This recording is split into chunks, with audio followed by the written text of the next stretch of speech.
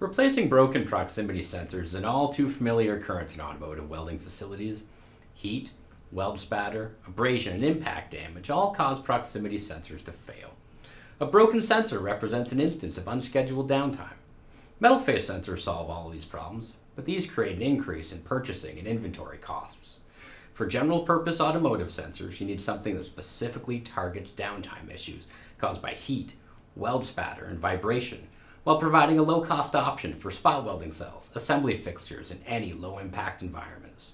HDM's general-purpose automotive proximity sensors are manufactured with a SpatterGuard coating to prevent weld slag from building up, a high-temperature rating to withstand heat, and a durable, high-torque barrel that prevents abrasion and impact damage. With double the standard range, and they're fully shielded.